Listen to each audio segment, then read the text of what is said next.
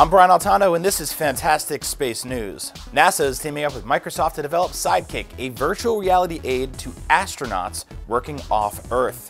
Two of the devices, which are based on Microsoft's Hololens technology, will be going up into space with SpaceX on June 28th. According to the NASA, Sidekick could reduce crew training requirements and increase working efficiency in space.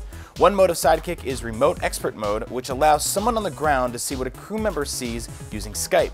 The ground operator can draw annotations into the crew member's environment to guide them through their task.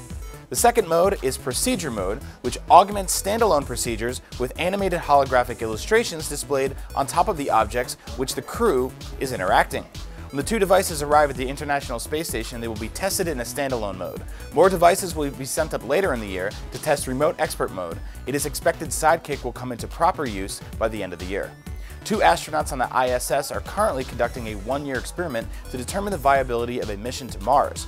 For more on Microsoft's HoloLens and space news, stay tuned to IGN. Space. It's great.